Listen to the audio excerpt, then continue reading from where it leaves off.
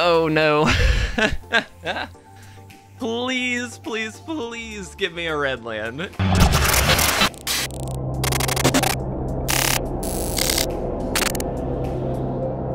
What's going on, guys? If you want to support our content and pick up this month's amazing Patreon rewards, you can do so at patreon.com/itresolves.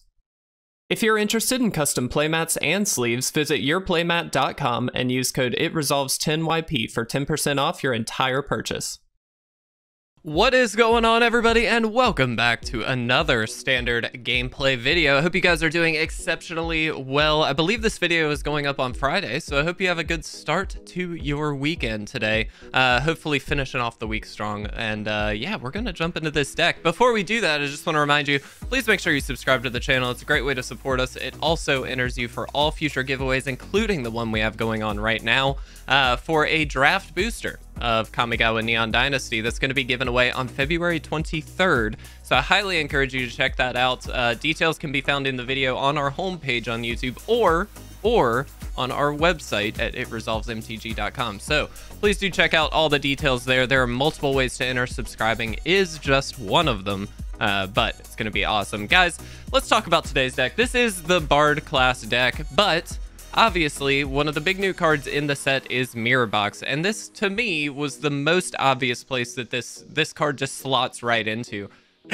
Obviously, we're already focused on legendary creatures, and so what's nice about that is the Mirror Box really kind of smooths that out even more. So if we don't have the Bard class, it actually really helps us because we can just continuously play multiple legends with our Mirror Box. We don't get cards clogged up in the hand. It really, pumps up the board as well. It just kind of does everything we need. Now that Bard class is still in here, obviously. Legendary creatures you control enter the battlefield with an additional 1/1 counter on them. We'll talk about that synergy in a second because there are some things that I'm playing around with here that I think will be good. Legendary spells you cast cost a red and a green less to cast. It's hard to say. The effect reduces only the amount of colored mana that you pay, which is helpful. And then for that level 3, whenever you cast a legendary spell, exile the top 2 cards of your deck. You can play them this turn. So again, continuously kind of giving us more options as we go along here. Now, crucially, there are a couple new cards in here that I'd like to talk about other than the Mirror Box. The first one, Goro-Goro, Disciple of Ryusei. Ryusei, whatever. Creatures you control gain haste until the end of the turn if you pay a red. That's huge. That is a very aggressive way to run this deck, and so my hope is that we can get this down early and then just sort of haste out everything from there. Now, late game, we can spit out some dragons, which is kind of awesome, but you activate only if you control an attacking modified creature. Well, thankfully, again, that Bard class is throwing counters on every legendary creature, which is basically our entire deck. And so it actually really makes it easy to do that. Now, another modified creature here, Kodama of the West Tree. This really benefits from the modified stuff that we're going to be hopefully getting with that Bard class. Modified creatures you control have trample, so obviously we can kind of continuously push through for some damage, but on top of that, whenever they deal combat damage to a player, you search your deck for a basic land card, put it onto the battlefield tapped, and then shuffle. Now, that does two things. Obviously, one, it just basically ramps us. We've got quite a lot of basic lands, a full 11, and so it should be a way to continuously ramp us, but on top of that, it's also a way to deck thin. And so as we thin our deck out, the chances of us drawing something that is a little bit more impactful to the board is very possible. Now, we do have Esika here. This is also going to help ramp us. We do have a single world tree. Don't know that we'll actually get there, but I do think, it's possible for sure. We've got some card draw off of the Werewolf here, of course. Some treasure token in ramp off of the Brazen Outlaw. We've got Halana and Alena partners, whatever. They're gonna throw some 1/1 counters around again, getting the modified mechanic going. Arlinn is in here. We do have Sereth. This was, again, one thing I should mention, I did start with a base list here that was actually a Jund list from MTG Arena original decks, and I kind of modified it to what I thought might be good. Kind of smoothed it out a little bit to make it just Gruul, because I felt like the Jund was not necessarily needed. I didn't feel that the black had to be in there. And so I'm just testing this out. This is my own version based on that list though, so I should point that out. But Seraph is a really interesting one that was not in the original list because it provides protection for your creatures. It also gives death touch to your creatures. And we did add in some of the things like the Crucible of Defiance that can spit out a couple little 1/1 tokens that if they're attacking in have death touch, and so they can start trading up, which I think is really important for us here. We do of course have Kolvori, God of Kinship. I'm butchering these names of course, but very, very helpful card in this list. It not only gives us some longevity, but on the flip side can actually help us cast our cards as well. Kira the Boundless Sky is a card that I would like to, I want to test out here for a number of reasons. One, can search up 3 lands and put them into our hand. That can get the World Tree, or it can get any of our tech pieces like the Boseiju Who Endures or the Crucible. And that actually really helps us out because now we can, you know, tech out our land slot a little bit more than was in the original list and hopefully pull those out. Worst case scenario, it just spits out a token, of course. And then we did get the 2 lands here, so the Symbiosis and the Smashing.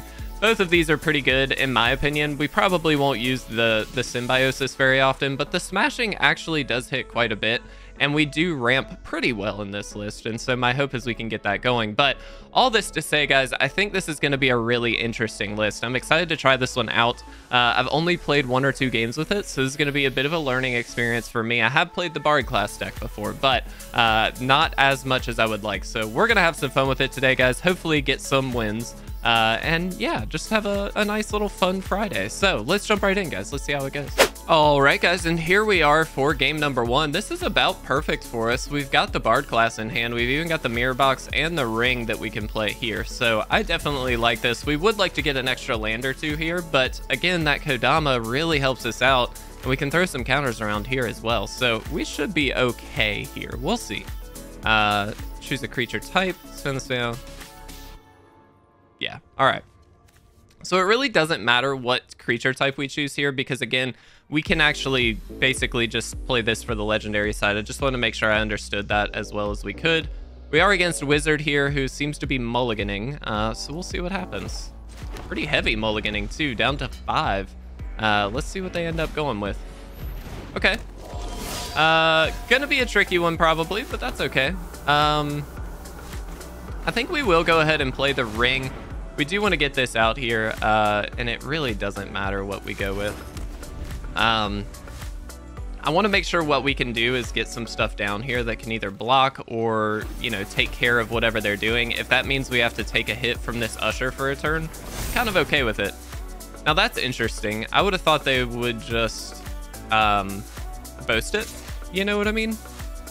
But maybe they have another combat trick or something. I guess they give it Vigilance, which is pretty good too. That's interesting. Very, very interesting. Okay. Well, with that in mind, we've got a couple of options for us. We can definitely just Bard class and take a hit for the turn. Alternatively, we can Kodama. But, you know, weirdly, I think while there's not a lot of pressure, we're going to try and Bard class. Not super sold on this, this play, but I think the trick is we need to get that modified, basically we need to start throwing counters on stuff, because if we can, then we can really take advantage of Kodama. Excuse me. All right, they're just gonna keep boasting up this Usher, which is interesting. Again, I don't know that I think that's a great play, but that's fine. Maybe they just don't have a lot either. That's fine. So if we get a land, we can actually just throw this out, which is quite good. Alternatively, and they still didn't boast it. Why did they not boast it? Fascinating. Okay, well, we're just gonna throw this out. This gives first strike, and it does come in with the extra counter on it, which is really nice. And we'll see what happens. Maybe they have a flash spell. I can't really think of what they might have, to be honest. But crucially, again, this having first strike is very important, because unless they've got another one of these Homestead Courages, they might not be able to attack in here. If they do attack, I think we take it, because again, we can then Kodama next turn. Or we just block here. We can't. It doesn't actually attack. I'm gonna take the block. If they've got a combat trick at this point, yeah, that's fine. We block a good bit of damage by doing that, so I'm kind of okay with it. All right, let's do this. Perfect. Let's see. Really wish we could double up on some spells this turn, but it probably isn't going to work out that way. We could do this. All right, let's do this. This is going to cheapen up quite a bit. And now we can actually double up, I suppose. So let's do this. Let's do this. And now all of a sudden we've got a much scarier board. So at the very least, we might be able to draw some cards and hopefully get somewhere with this. So this is a Magecraft deck. I was kind of curious because they do happen to have a lot of little combat tricks and things. So just kind of interesting. I'm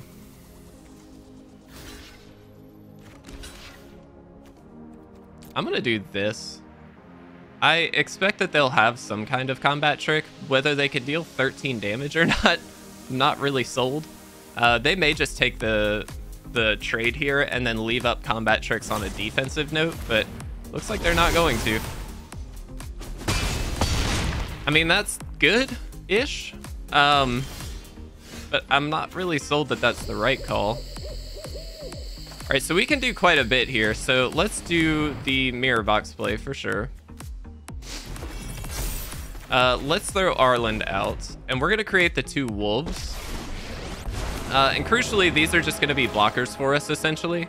But what we can now do is start attacking in with these things, which is very important for us because we need to start getting some damage in. And again, these have trample, and whenever they deal combat damage, we get lands. So, and this one draws a card. So we might actually have a good bit of triggers here, which is pretty helpful.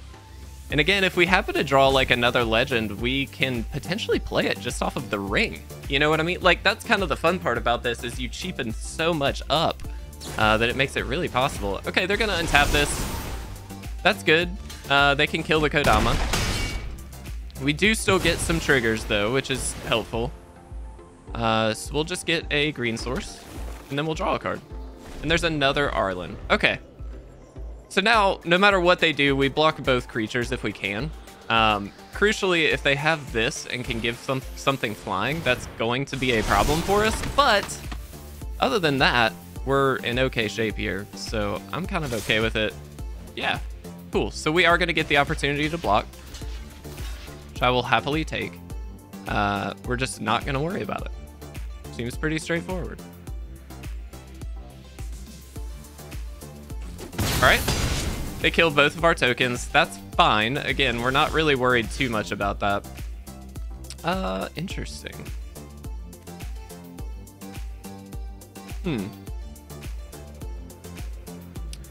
Well, we have some options here. The first thing is obviously just going to be to do this. I think that that's just the right play. I do think we attack in here just to draw a card. So let's go ahead and do that. We'll see if they block. If they do, that's fine. It's not the end of the world. They've got 1 card left. What could that 1 card be? Very curious. If they have a spell to get rid of the werewolf here, I wouldn't be surprised, but it looks like they don't. All right, let's draw a card. Land. That's actually not unhelpful.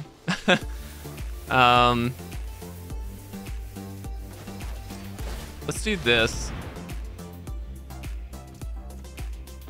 Let's do this. That's gonna exile the top 2, so we can start to kind of chain some things here, theoretically. Although we did not draw anything useful. That's a little unfortunate. And here, I think what we're gonna end up doing is Arlinn, and then -3 just to get 2 more little guys out here. I think that that's probably the right call, because we do need the blockers. And we can obviously keep both of these on the field now thanks to all of this. So we do lose those cards. That's a little unfortunate, but again, we've got a pretty solid board state at this point. And next turn, we are so well set up, but I think it'll be okay. Yeah, I think we just... no reason not to block like this, really. They do have some cards in hand, so I fully expect that they might have a combat trick, given this is a Magecraft deck. But it's kind of okay. Sure. So we actually do trade off with the Usher, which is kind of big for us. Didn't really expect us to do that, but that's fine. All right, well, let's see what happens. So we'll do this. We'll let them block. This does have, oh no, it does not have trample. I'm sorry, my mistake. That's fine. So we do this. We do this. And now these two flip, which is very helpful for us. And hopefully, yeah. All right, cool. We got there. That was a little bit of a risky attack. I was kind of seeing if they would just kind of let it go through. But it worked out for us. That was awesome, guys. Let's jump into game 2. All right, guys, here we are for game number 2. And yeah, I mean, this is a pretty easy keep. We've got both of the Outlaws here with the ring, so we should be able to get somewhere with this. We'll see what we find ourselves up against, of course, but we'll lead on the Vale since we can produce both colors of mana off of it. Go here. And I think we just go for the Outlaw. If they have a kill spell, they have a kill spell. We've got another one, but this provides us with treasure tokens, which is obviously just in general very helpful. And so we'll see what we can do. They are going to be on the Venture deck, which is a scary deck to be against, but we'll see what we can do.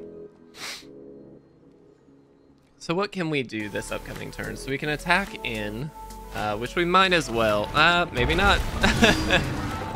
That changes the math. That's fine, though. We may struggle against this list. They do have a good bit of, like, mono-colored removal and things. Yeah, so they've got the Bloodchief's Thirst to deal with the Outlaw. The only good news is they're kind of spending all of what they've got, which is helpful for us. So I think what we do is set ourselves up for the best possible. We'll just choose Goblin. It doesn't matter. We'll get the Outlaw down. We can kind of double up here, and that gives us the Cura on the upcoming turn, which is quite helpful because, again, we can start getting the lands that we'd like out of it. We get -2, or down to -2/1. That's kind of a frustrating number. All right, so we take a good bit of damage here. Kind of sucks, but we'll see what we can do. This thing is really annoying because it does have that first strike. And it's very, very difficult for us to really get somewhere against that. Okay. So we definitely throw this down. That guarantees that we can do this. And I think we just pass. Again, not a lot we can do aside from pass at this point. Eventually we could get the Prismatic Bridge down, but I think we're going to be a little too late for that, unfortunately. So they are going to attack with both here. I think we kind of have to kill this with the Cura. I think we just have to. The problem is this is a lot of damage, but it's also continuously going to loop for them. We really don't want to give them that opportunity. So the question is now, which way do we go? I think we go this route, but it might be incorrect. All right, so let's definitely get you. Let's get you, and let's get you. So we do get all of our tech lands here, which is kind of helpful because we can stall with the Crucible. Depending on what they need, or what they hit, we could hit something with the Boseiju, whatever. And we'll see what we end up doing. All right. So.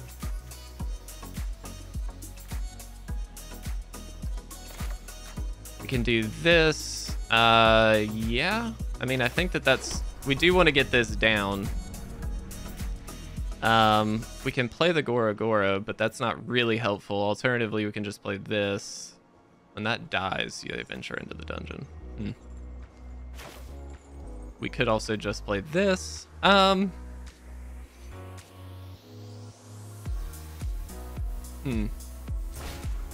gonna do this. I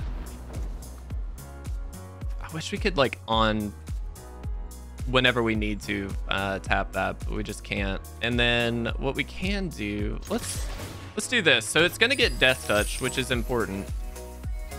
They're gonna trade off, which is fine, and then we're just gonna do this while we still have the 2. So this is gonna give us a couple extra tokens here, which is important. And we get their 5/4 off the battlefield. And have 2 little blockers here. Not amazing, I know, but at least it's something. All right, so they are going to venture into the dungeon again. Scry 2 to the top. That's pretty big. All right, we'll just block here just to save ourselves the 2. I think we do kind of have to be careful about our life total here. Okay, don't love it, but it is what it is.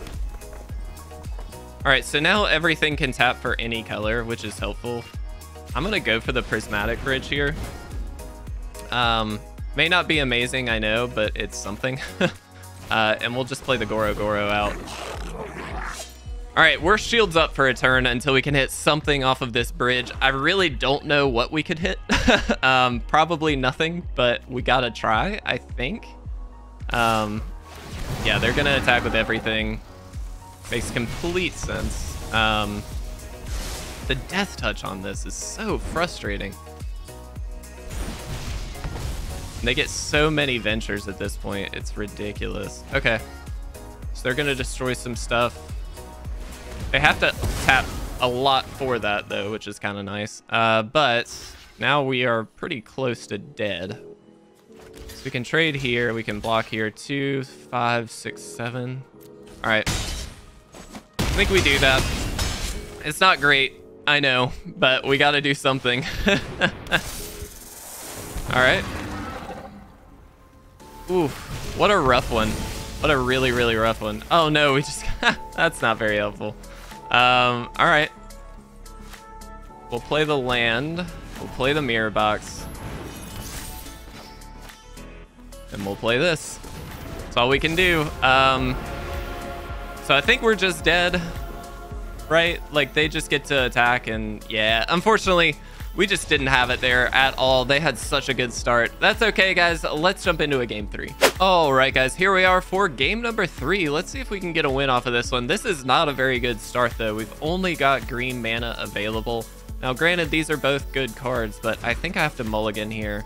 Oh no. All right, well, I don't really want to go down even further, so I think we just keep it, but we really need some mana here. We do get to lead on the world tree, which is nice. But yeah, this is going to be a bit of a tricky one. Definitely not a good start for us here. If we draw a red land, we might be okay. We can go ahead and get that Bard class down, which would be really helpful. All right. That is not a red land, so unfortunately we're just gonna have to go this route. It doesn't matter really what we pick here. Again, that's fine. Oh no. Please, please, please give me a red land. Anything, any red land. I don't even care if, I don't think we have a tapped red land, but give me something, please. The good news is the Boseiju or whatever can actually blow this up at some point if we need it to. That's kind of nice. Oh no. Oh no. Guys, I hate when this happens. This feels so bad. You know, it's one of those things where I know a lot of people complain about the shuffler and, you know, how terrible it is and all this. And you're not wrong, clearly, but the trick is it's bad for everybody. And like, you can complain all you want, and I'm sorry, I know it sucks. It sucks right now. I hate recording content when this happens, but it happens. Like, you can't really just get pissed off about it. You know what I mean? Like, it sucks, but it sucks all the time. It's fine. All right. Yep. All right, we're gonna concede and jump into another game because we're super dead there. That was, oh.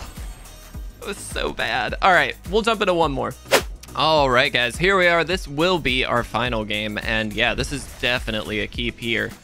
We've got all the colors of mana that we need, which is pretty important, but we also have the Bard class. We have Esika, and then we also have Kira. So, well, this is a pretty strong hand, in my opinion. Granted, that's not great for us. We are against goblins, it looks like, so we might have a hard time, but we'll do what we can. We are going to want to get creatures down as quickly as possible just to be able to block here, I think. And then that mirror box can come down a little bit later. So we'll see how this ends up going. Curious to see. They did not have... Oh, they have a battle cry. Okay. I was about to say, like, why didn't you play something? All right, so again, the cool thing about this is what we can do is do this, level it up, and then play the Tovolar. That just cheapens up all future spells, but we didn't lose out on anything. This really allows for really awesome plays like that, and that cheapens up the rest of our hands, so we can even play the Kira next turn if we'd like. All right, they've got a Thundering Rebuke. That's annoying, but fine. They're going to get in for some damage here, of course, but again, with everything being cheapened up as it is, we might have a chance here. Sure. Double mirror box. All right, well, we definitely just play this out.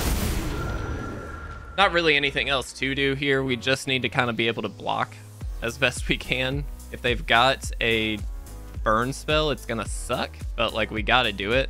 And then we can just throw the XX, well, in this case 4/4 down to hopefully get something on the field just to block again.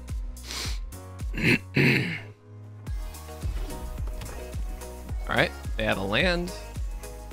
So they can mix an attack in with a burn spell. I feel like if they do attack, they probably do have a burn spell. They're gonna preemptively Thundering Rebuke. That's a little odd. Okay, I was gonna say, unless they're doubling up on it, that feels really odd. Let's go ahead and get that 4/4 out. That's just gonna hopefully stall out as best we can. And it does, that's helpful. All right. So, let's do this. I think we go this route first. Again, just to be able to block here as long as possible. They could start to Battle Cry Shaman just to get some power out here, but I think this is gonna at least help us out a good bit. We can trade off here. So the trick is, yeah, they get a bunch of power on the field, but we still get to kind of trade off and do some stuff like that, so I'm cool with it.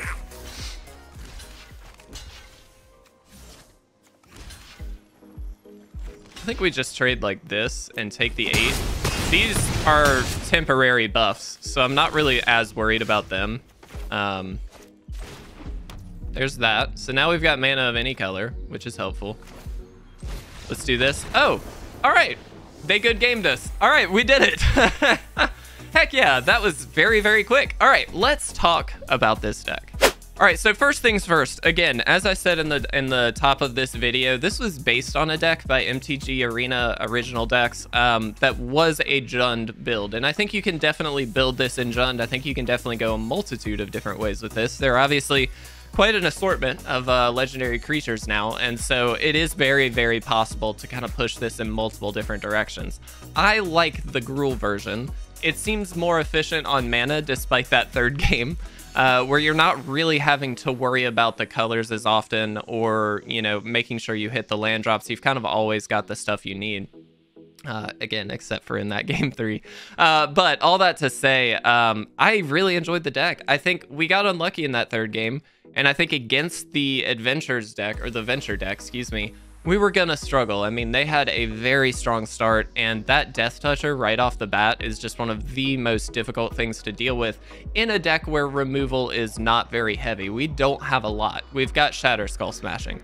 That's about it. Now, that's a very easy card to deal with it, but we only have it as a one-of, and so I would suggest that in this deck, the goal isn't to be removing the opponent's threats. It's really just to be throwing out more and more of your own to kind of pressure them. And unfortunately, they just got to it quicker. I mean, that's just how it works. I think that's something that you have to consider with playing a deck like this. I would not suggest putting a lot of removal in this list because, again, then you're not excuse me, capitalizing on the legendary creatures that you could be playing. So just, you know, some things to think about. You can certainly try it, but I don't necessarily recommend it.